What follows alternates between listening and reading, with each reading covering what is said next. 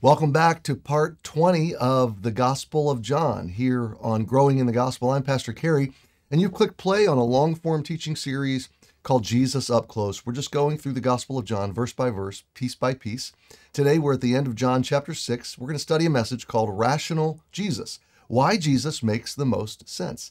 And we're going to see Jesus come into confrontation with the religious philosophies of his day and explain who he is and how he triumphs and trumps them all. And so I believe today will equip you and help you and encourage you. So John chapter 6, let's press in to Rational Jesus. Is there anybody in the room that has ever gone paddle boarding? Wave at me if you've ever gotten up on a paddle board. Okay. I've had occasion this summer to do some paddle boarding. I started last summer doing it occasionally, and I really enjoy it. There's something about getting out on the water. It's peaceful. It's good exercise on a nice day, especially a hot day. And the last several weeks, I've had opportunity to be on different occasions, a couple different times, on a paddle board. Okay, the first time was kind of in a calm bay that kind of wrapped around a piece of land, and then there was kind of open ocean. And I took that paddle board out. It was a little windy, but this was a solid board. It was a strong, sturdy board.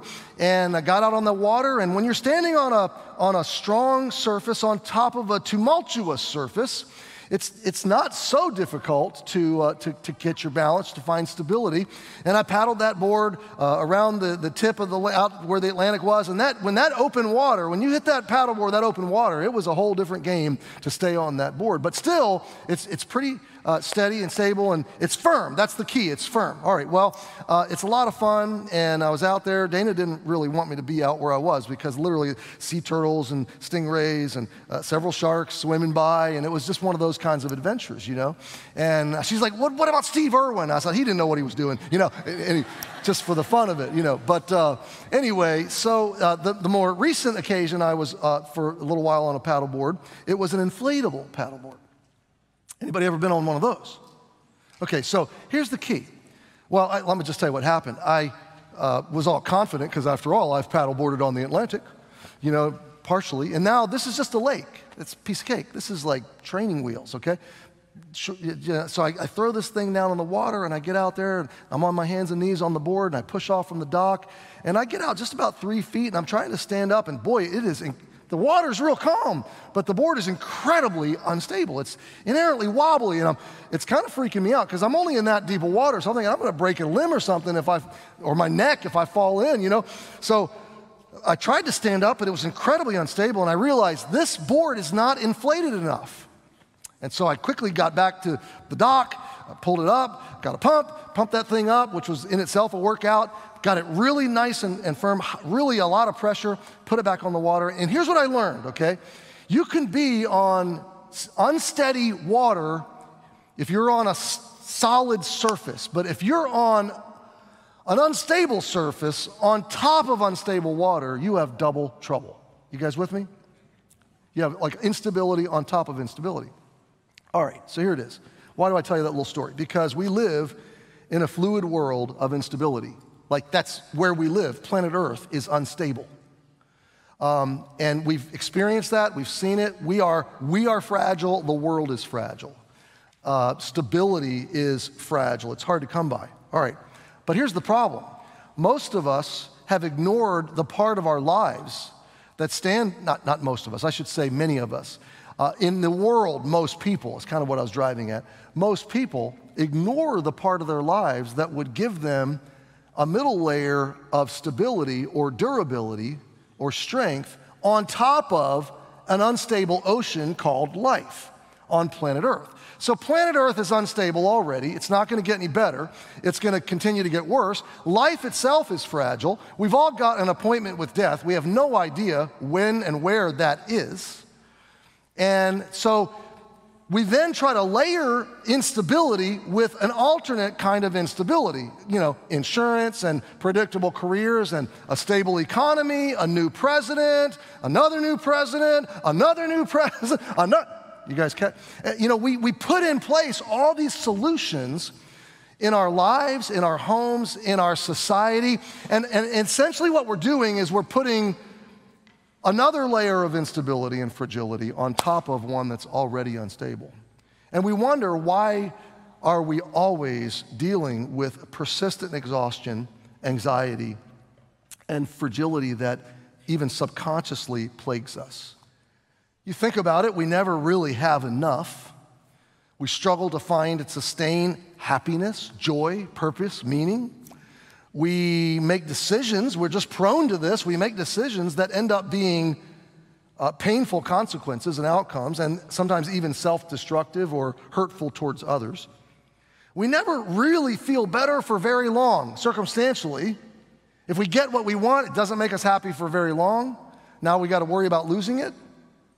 If the economy's good, we worry about it being bad. If it's bad, we worry about it being bad.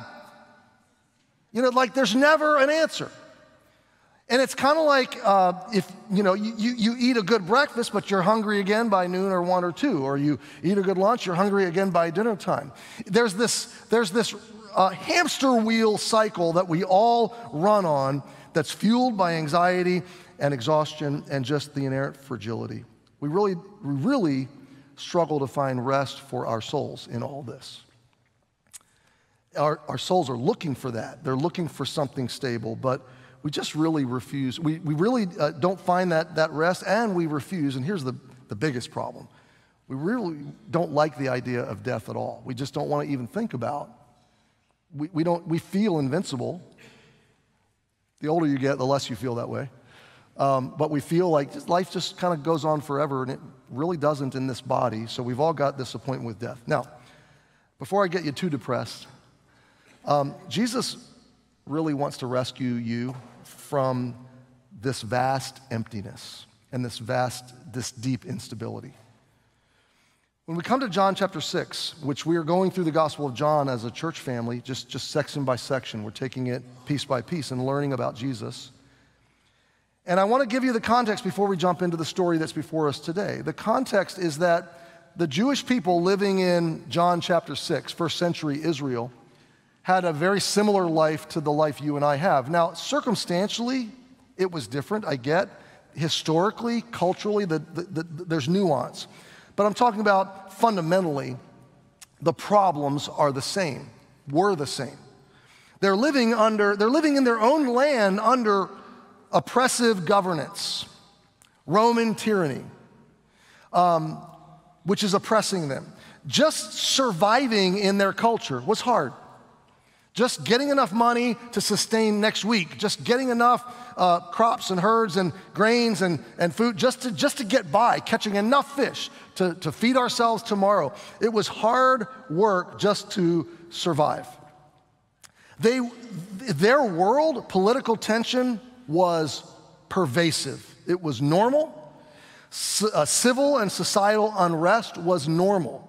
There were regular uprisings against Rome and different sects and zealots of Jews trying to set things up differently and force the power out. There was rioting, there was murder, there was mayhem. All of this stuff was very common in their society.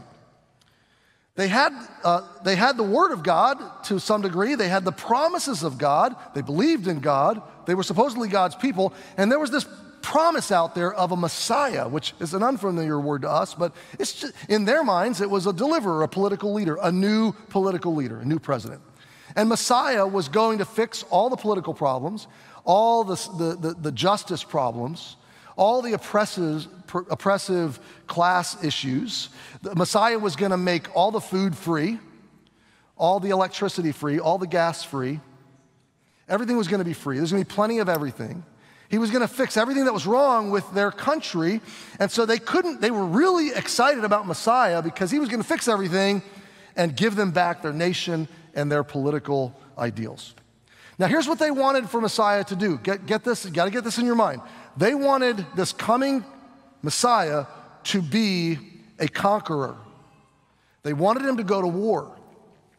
So their mantra, their motto, their aim for him would have been go to war, fight Rome, destroy the enemy, save our nation, repair our economy, and give us free stuff and make our lives easier and better for the rest of our lives. Now the problem is, Jesus is offering them in John 6 and offering us something better than what we want. Jesus offers them and us something better than just what we want. He's offering what we all most need. He's offering what we all most deeply need. Now, as you come to John 6, and if you have a Bible, open it. If not, the outline has all the scriptures you can follow along. John 6 is a sad chapter. And I want to show you why real quick, and then we're going to pick up where we left off last week, okay? Verse 1 says, after these things, Jesus went over the Sea of Galilee. So after these things refers to Jesus finding out that John the Baptist, his friend, his cousin, his co-laborer, was dead. So he's lost a loved one and he's grieving. And he takes his disciples and he wants solitude. He wants to get away so he can pray, so he can be with his friends, and so he can grieve. Kind of like you and me when we're grieving. We just want to pull away and grieve. Well, it doesn't go that way. I just want you to hold that thought. It starts with grief, but look at the end of the chapter. I want you to see verse 66, and it's really 66 to the end kind of explains this. But verse 66 is everything that John is building to is right here in this verse. It says, from that time, now we're going to talk about what happened at this time. From that time, many of his disciples went back and walked no more with him. So at the beginning of the chapter, you have grieving Jesus, and at the end of the chapter, you have abandoned Jesus. Masses of people have walked away and deserted him. Now, what happens in between verse 1 and verse 66? Well, in snapshot, Jesus, when he goes away, masses of people follow him to a hillside. He spends all day, instead of grieving in solitude, all day healing, supernatural transformation of people, literally miraculous intervention, healing people. At the end of the day, they're all hungry, and he materializes enough bread and fish for enough filet of fish sandwiches for 25,000 people to eat all they want, okay? And they all do. They're all full. They're all like, wow, this guy can make food. At the end of that account and that situation, Jesus sends the disciples into a boat across the sea. This is coming towards the evening now. He goes up into the mountain to pray. Last week we studied, in the middle of the night, the disciples are stuck in a storm on the sea. The people have all headed back to their home across the sea. Galilee is where we're talking about. And Jesus came to them walking on the water in the really early hours of the morning, like 4 a.m., 5 a.m., he comes to them walking on the water in the middle of this chaotic storm. They've rowed the boat for 8 hours. They've gone 4 miles. They're only 3 miles from home when they started. And they don't know where they are. They're somewhere on the Sea of Galilee because it's been black all night and a storm's been raging and they just barely survive. Jesus walks on the water, calms the storm, and transports them immediately to the shoreline where they were going all along. We studied that all last week. When he gets to the shoreline, he gets to his hometown, his home base, I should say, of Capernaum. Now, what we're going to do for the next few minutes is we're just going to read through the story. We're going to pick it up in verse 22. So number one in your outline, if you're following your outline, is understanding the story, okay? If you're used to like a 5-minute homily, you're already upset at me, okay? So hang with me, because what we do at Emmanuel is we get into the Bible and we understand it. Okay, and why it matters. And this could be absolutely transformational to you. If I could just insert this, I was 8 years old at a children's program very similar to what you just saw. My parents sat in a service similar to this, and they made a very critical decision. And because of that decision, the whole trajectory of my family, my brother's families, for decades changed. And it changed in a moment. And maybe Jesus wants to bring you to that moment in the next few minutes. So let's understand the story. And the first thing I want you to see, beginning in verse 22, is that the people are seeking Jesus with a personal agenda. Look at verse 22. The day following, when the people which stood on the other side of the sea saw that there was none other boat there, save the one the disciples were entered in, that Jesus went not with his disciples into the boat, but that his disciples were gone away alone. Howbeit, other boats came from Tiberias, nigh to the place where they ate bread, after the Lord had given thanks. When the people therefore saw that Jesus was not there, neither his disciples, they also took shipping and came to Capernaum seeking Jesus. Now, I want you to look at the screen. I'm going to throw up some photos to give you some geographical bearings of what we just read, okay? So they're on a hillside. So this is the Sea of Galilee, and we're going to zoom in. Boom. This is the north part of the Sea of Galilee. Jesus' home base is right here, Capernaum. They've taken the ship across to this area, which is the Golan Heights. That's where the feeding of the 5,000 occurred. All the people have gone up there. Now, Jesus sent the disciples back through the storm. He goes up the hill. All the other people jump into taxi cabs and go across the ocean back home, okay? Because all the Uber boats showed up, knowing the people were there. So they jumped in and went home because they realized Jesus isn't here, the disciples aren't here, we're gone, because they only want Jesus, all right? And we'll find out why in a minute. The night has gone, the storm, they're lost somewhere out here. Jesus comes, walks on the water, immediately they're here. So now we're gonna zoom into Capernaum. This is, today, Capernaum. This is the ruins, the excavation of ancient Capernaum on the shore of Galilee. So that's what it looks like. So I'm gonna go a little closer now. We were there a couple years ago. We'll have 53 people there in a couple of months. So these are the excavations of the homes on the shore of Galilee. This is looking across to the hills where I was just talking about. Go to the next photo if you would. So now we're really looking at those hills. This is the shoreline. It's very rocky. And this was just simple first century fishing village. Next picture. This is the synagogue that Jesus taught in on this day. So everything we're going to read that Jesus says in this chapter, he's standing in that synagogue when he says these things, and he's talking to these people. So the people, though, and I want you to, you can go back off the photos, and I think that's the last picture. Yeah. I want you to go back to verse 24. When the people saw that Jesus was not there, neither his disciples, they took to shipping and they came to Capernaum seeking for Jesus. Here's what I want you to remember. They're not seeking God. They're not seeking a big picture Savior, an eternal Savior, someone who will rescue their souls. They're looking for someone who will give them more Happy Meals, more Lunchables. They're looking for someone who will fix the economy and fix their political problems. They're looking for a new president. They're looking for someone they can command and control, and that's what's wrong with this situation. In fact, in an earlier verse, they tried to take him by force and force him to be president.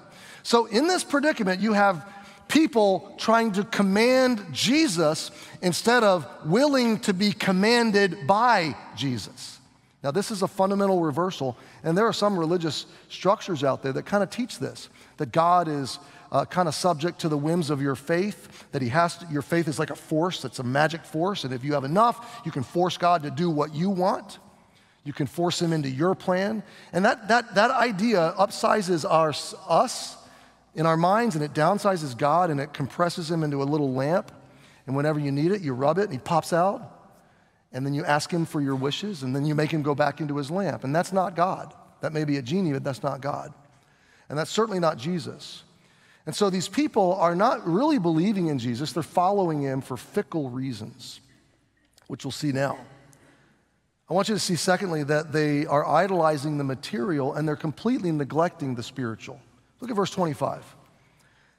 When they found him, they finally found him. Finally. Hey, can you give us some of that bread and fish? Can you whip up some of that water and wine thing? Can you heal my buddy? Can you fix my cousin's foot? That's all they care about. When they found him on the other side of the sea, they said to him, Rabbi, this is funny, watch their attitudes, watch their snarky, bristly attitudes towards Jesus. This is man interacting with God, okay? And listen to what they say. Rabbi, teacher, when camest thou hither? Who told you you could come here? When did you come back here? Who gave you? It's almost like, who gave you permission? Jesus says, verily, verily, truly, absolutely. That's kind of an emphatic statement. I say unto you, you seek me not because you saw the miracles, but because you did eat the loaves and were filled. He said, you're not seeking me because you love God and want truth. You're not seeking me because you want to ground and build your life on what is true. You're not seeking me because you want salvation and forgiveness and reconciliation with God. You don't want God. He says, you want a full stomach. You want your bills paid. You want little circumstantial material things. But look at what he says. He continues to indict them. he says, I'm trying to find my place here. You saw the miracle, you were filled. Verse 27, here's his instruction. Labor not for the meat or the provision, the food, which perisheth, but for that meat which endureth unto everlasting life, which the Son of Man shall give you, for him hath God the Father sealed. So Jesus says, you're spending all of your energy, you're laboring hard for things that are gonna corrupt and be lost and broken, and everything you're pouring your life into is temporary. Everything is temporal. It's perishable. You're giving all of your best life to things that are perishable, and he says, I'm come to give you something that's unperishable, and by the way, I've got the God of heaven has given me his approval, his seal. They had heard the voice. This is my son. Hear him. This is my son. I'm well pleased. So Jesus is confronting their myopic focus on here and now. They're little problems. You have little problems and you have big problems, okay? Your little problems are material and financial and circumstantial and familial. Your big problems are spiritual. And you can go your whole life, only at your little problems and never address the big ones. And you'll have plenty of little ones. I mean, because when you neglect the big ones, then the little ones just multiply and multiply like spider nests. They just, like anthills. But when you begin to address the big ones, the spiritual ones, and you put those as your priority, you cultivate the big spiritual values. The little ones, they become fewer and fewer and fewer your whole way through life. Now, I'm not saying they ever stop or go away. Jesus didn't promise an easy life. He promised a stable, durable life. He didn't promise no waves. He promised stability on top of the waves, and he controls the waves. Okay, so they're neglecting their spiritual problems. We're tempted to do the same and go only at the little material problems. Jesus is drawing their attention to their big problems, their spiritual problems. I came across a story this past week from, it was about a man that was in London years ago in England, and he was a young man. He was on the fast track to the top of his profession, his career. And there was an older man in his life, about 30 years older than him, that had gone up the same trajectory in that career, extremely successful.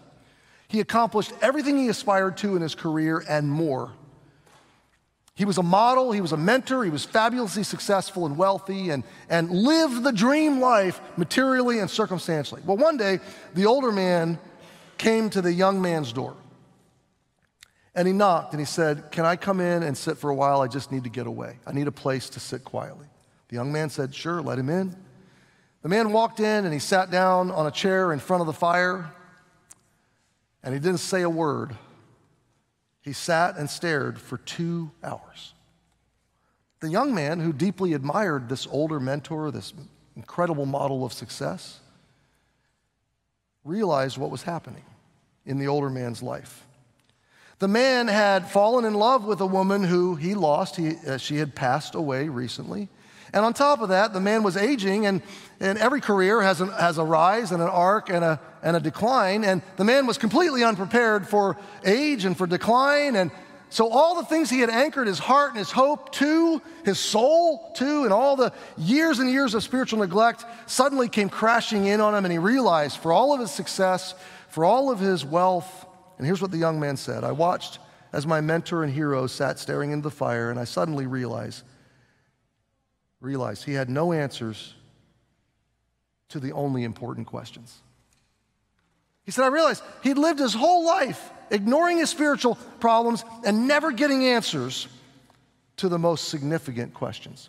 The most significant questions, my friend, are not what will you eat tomorrow, or are we going to go to the picnic or not, or what's up next week, no, or where do we go on vacation. The most significant questions is there a God? Did he create you? Where did you come from? Where are you going? What's wrong with planet Earth? What's wrong with me? How will I be made right? Can I know God? Can I have a relationship with him? And how? And the big question, where do I go after I die? That's the big one. That's the most important question. So Jesus wants to get their eyes on the important questions, okay? I want you to see in verse 28,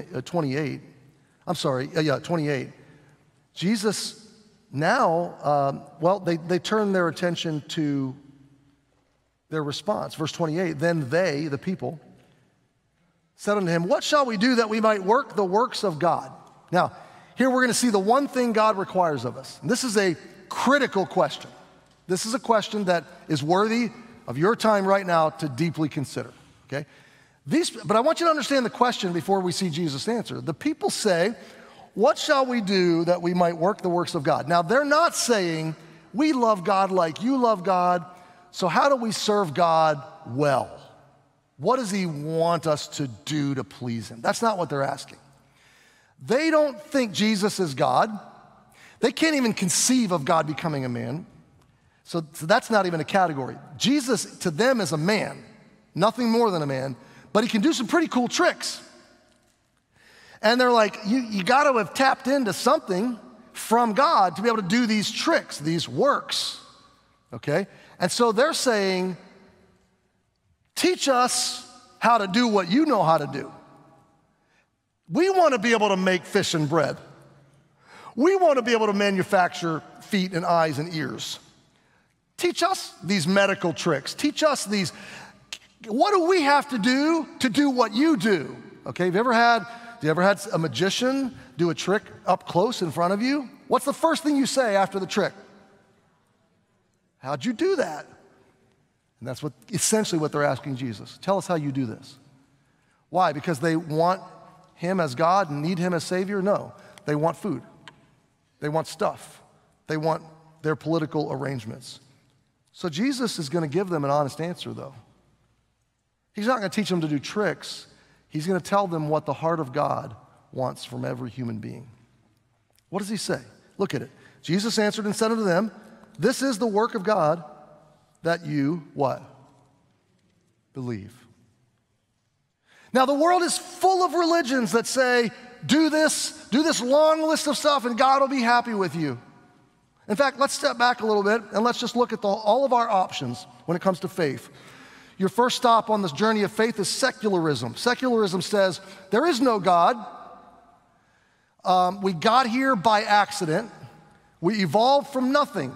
Everything that is was created by nothing. Life spontaneously generated and made you. It's all an accident. So place blind faith in this theory. By the way, it is not a science. It's only a science if it's observable, and that's not observable. So it's purely a theory, and the whole world is buying into this crazy theory on blind faith. There's no evidence that substantiates this. It's guesswork, okay? It's guesswork. And now listen, you're betting everything on it, which makes it a religion. You're putting faith in it, which makes it of a spiritual nature. I'm betting everything, I'm banking everything on this narrative. So secularism offers you no hope whatsoever. Heck, secularism says stop even hoping. Don't waste your energy. All right, which brings us second to philosophy. Philosophy says there is no God, like secularism. And then it says turn inward and look inside your heart and find your true self and fantasize and make up and construct whatever reality you want. Don't let anybody tell you what's real or true, because it's only true if you say it's true. So you can create your own self, you can create your own ideals and your own world and your own morality and your own gender and your own sexuality, and you can just define it all for yourself because it doesn't matter. And that is a dead-end road of oppression and depression and hopeless despair. You're free to take it, but it's a bad road. It's a self-destructive road. Secularism's hopeless, philosophy is hopeless. Both of them say save yourself, create yourself, invent it yourself. Religion comes along and says, wait, there is a God. And in that respect, most religion gets it right there. There is a God. And religion, secondly, says you have offended him. Well, that's true. We were all sinful. We've all broken God's laws, so we have offended him. But this is where the narrative goes bad in religion. Religion says, now since you've offended God, you must work hard to recover his love. He doesn't love you until you're good enough to be loved. And that's conditional love, that's cheap love, that's not godly love. That's self-centered love. So religion gives you a self-centered God that's kind of forcing you into a taskmaster-driven life to be good enough, and you kind of live with a deep anxiety. Even if you believe in him, you're just anxious over it. You never really know whether he loves you or not because you don't know if you've been good enough or not. And it's a hamster wheel of anxiety and fear. It's a terrible thing. You're betting all of your soul's destiny on your achievement. So it's still a save yourself narrative. Well, Jesus steps into that, first century Israel and today in our lives. And here's what Jesus says. I am God, number one. And he says, you could never be good enough to save yourself. You could never be that good. So don't even try to work your way up some religious ladder or system. So then he says, I came to you. I came from heaven. You're going to see it in a minute. I came from heaven to you because I could never get to God. God came to me. And he says, and my salvation is received, not achieved. I came to give eternal life. Do you realize how many religious structures in the world says you can have eternal life, but if you earn it? And Jesus steps in and says, forget earning it. You never could earn it. I want to give it to you. That's pretty big. We call this good news. The word is gospel. Listen, if somebody's version of the gospel says to you, you have to be good enough to get God to love you, that's not good news. That's advice. That's not like celebrative. That's like hard work. Get to work, make yourself better. Good news is you can never be good enough. Jesus knows you to the depths. He knows everything wrong you've ever done, but he still loves you and wants to forgive you.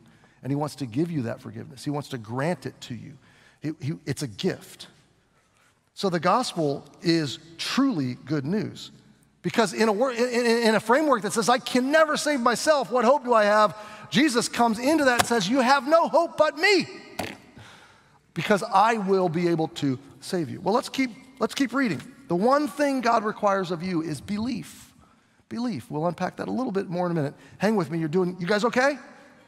We're doing good, okay? I'm going to hurry. But look at the people. They're refusing to believe. This is amazing. They said, therefore, unto him, what sign showest thou then that we may see and believe thee? What dost thou work? Our fathers did eat manna in the desert, as it was written, he gave them bread from heaven to eat. Let me tell you what these people are saying in verses 30 and 31. Prove it. Now, here's what's so ridiculous about that. He's just spent, in the last 2 days, hour after hour after hour, doling out hundreds upon hundreds of miracles, healing people. Everybody that came to him, he healed. And then 25,000 of them, he filled their bellies with a great meal. They've seen the supernatural over and over and over again. They have seen plenty of evidence. But when Jesus says, believe me, they fold their arms, they cock their heads, and they go, prove it. Show us another sign. Do another trick, circus boy. That's what they're saying. What sign are you going to give us now? And then they say, Moses fed us with bread from the dead. You know what they're saying when they bring Moses? Moses is their epic historical deliverer model. Messiah is going to be like Moses. Moses led them out of Egypt, okay, and gave them manna in the wilderness. God gave them manna, but they think Moses gave it to them. So here's what they're saying. You only fed us once. Moses fed us every day. You catch it? Yeah, they remember the feeding on the hillside. But what about today? What about tomorrow? And what about like Moses? They're refusing. And listen, there are people in the world, we call it unrepentant unbelief. They could see all the evidence imaginable and still go, prove it, God. Prove it. But listen, I'm a believer in Jesus, and sometimes I wake up and put Jesus back on trial too. The thing about Jesus' earthly ministry, he was always on trial. There were always people around him saying, prove it, prove it, prove it. I'm not going to believe unless you prove it. And the problem is, so unbelievers are that way. I'm not going to believe in God unless he can prove himself to me. Prove it, which he already has. The fact that your heart is still beating and he's still mercifully waiting for you to turn to him is epic proof. But then as believers, we tend to wake up sometimes and we look at our circumstances and we get upset at God. And we put him back on trial. And he doesn't deserve that. That's why a lot of the people at the end of the chapter walk away. The fact that God doesn't behave the way I want him to does not make him worthy of unbelief. It doesn't make him worthy of rejection. It doesn't give me justification for walking away. No, the fact that he doesn't behave the way I want him to simply means he's God and I am not. If your God always agrees with you and does everything the way you want him to do, you don't have a God, you have an idol. You've created a false God in the image of yourself. A God that's bigger than you will act in ways you don't understand, and you have to be willing to accept that. Hang with me. That little guy didn't like something I said. He's not the first. The irony is they wanted bread. The irony is when you get Jesus, you do get his promise of care and provision. Seek first the kingdom, and all these things will be added to you. But knowing Jesus and following him is really first about your soul. It's about tragedy-proofing, death-proofing your soul. It's about being durable even when life doesn't go the way you wanted it to. In verse 32, Jesus describes that real life, not short-term circumstantial, but real life, eternal life, is a person and a gift. Look at what he says. Then Jesus said unto them, Verily, verily, I say unto you, Moses gave you not the bread from heaven. My Father gives you the true bread from heaven. That was kind of a slap in the face to them. I'm greater than Moses, and I belong to my Father, and he belongs to me, and he's going to go even further in a minute. The bread of God is he. Me, he's saying, the bread of God is he which comes down from heaven and gives life to the world. Eternal life is a gift from heaven, purchased by Jesus in his redemption, his work on the cross. Listen, he came and received your judgment and mine so that we could receive his life, his forgiveness, his truth into us. And then he goes further and calls himself the bread of life. Now look at this. It's an epic statement. We'll dive deeper into it next week. Verse 34. Then said they unto him, Lord, they're so disingenuous. Well, Lord, give us ever more of this bread. Like, come on, what are you waiting for? Give us the bread. Speak it into existence like you did on the hillside. They're not saying save us. They're not saying forgive us. We have violated. We're ostracized from you, alienated. They're not talking about their spiritual needs. And then Jesus rocks them to the core. Verse 35. He says to them, I am the bread of life. Let me break it down. I am is a title, a name for God in the Hebrew scripture. So to us, it doesn't mean what it would have meant to them. In the Old Testament, when Moses said, who are you? God said, I am. That's one of my names, I am. So Jesus, through the Gospel of John, repeatedly says, I am, and then he's claiming deity. It's huge. He's saying, I'm not just a good teacher or some man or religious leader, I am. And then he says, I'm the bread of life. If you want real life, if you want abundant life, if you want eternal life, you're going to find it nowhere but Jesus. Only Jesus gets you off the hamster wheel, gives you soul life, gives you soul salvation, gives you the answers to the big questions. So we wrap up with this, responding to Jesus. Responding to Jesus. What happens in this situation? And how do we bring it forward and get our soul off the hamster wheel? How do we deal with our spiritual needs quickly before we go to this picnic? My friend, if you listen, give me 5 to 7 or 8 more minutes, you can pillow your head with great peace, even as the world around us is falling apart. Okay. So, 36. Believe or disbelieve, that's the question.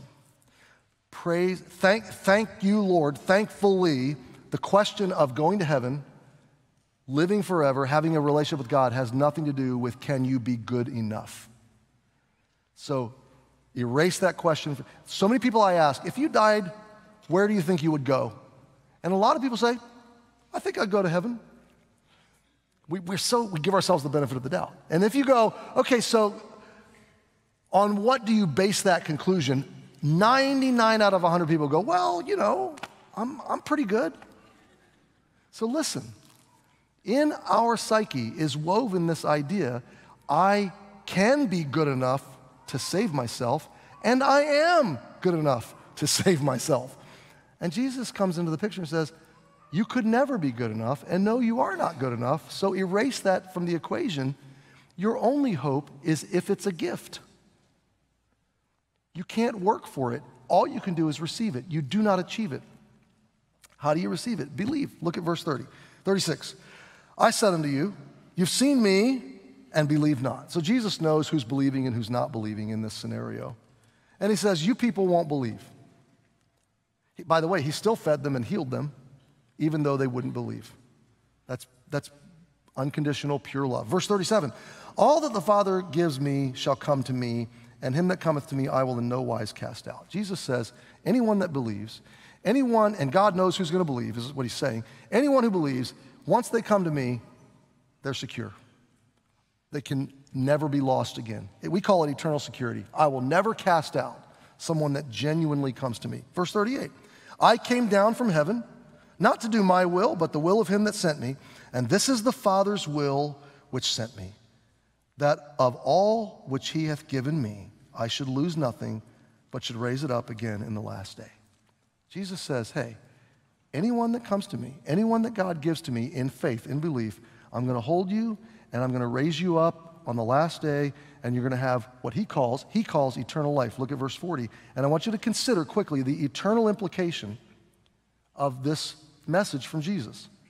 Jesus continues, this is the will of him that sent me, that everyone which sees the Son, so God has a purpose, a will, that everyone that sees Jesus, and in your case, that hears of him from this passage. So you get to see him right before your eyes in black in print, okay? So everyone that sees the Son and believes on him may have everlasting life, and I will raise him up at the last day. Now, I'm going to do an illustration I like to do around here. I've done this a number of times. I'm going to borrow the piano bench, and I'm going to talk about the word belief, okay? How many of you believe this piano bench can support my weight? Do you believe it? Okay. If I say I believe the piano bench can support my weight, that's mental assent. I'm not trusting the piano bench. I'm just objectively looking at it and going, yeah, I believe that piano bench can support my weight. And when a lot of people I talk to say, yeah, I believe in Jesus, that's what they mean. They don't mean that they're in Christ, on Christ, trusting him. They mean they get it, like, yeah. And they think that's what it means to be a Christian. That's not a Christian. That's someone who just agrees that there's a God and that Jesus came and died on the cross. It's a mental assent, okay? It's never gone from head to heart.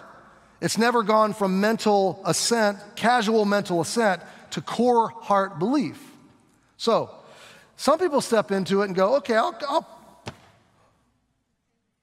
So is the piano bench supporting my weight? Yes or no? No. So this is kind of like some people, they're trusting a little bit of Jesus and a little bit of something else, some other religious system. I talk to people literally like, oh yeah, I go to Buddhism, I meditate, I'm into Eastern mysticism, I'm Catholic and Baptist and Presbyterian, and I go to Episcopal, I'm all of it. And they're like, I'm trying to cover all my bases. It's like they're not sure which God is real, and so they're dabbling, they're partially. Some people think this is being a Christian. This is not. This is not core belief. To place core belief in this bench, I would have to stand all the way on it, rest all of my weight on it. Now, am I trusting the bench to support my weight? Yes. If I asked you, what are you trusting for the salvation of your soul? What are you trusting to forgive your sins and give you eternal life and a relationship with God? Most people say, myself, my good works, I'm good. Some people say, well, I was baptized and I'm being pretty good, so that should cover it, right? Listen, core belief that Jesus is talking about is I reject every other ideology and philosophy.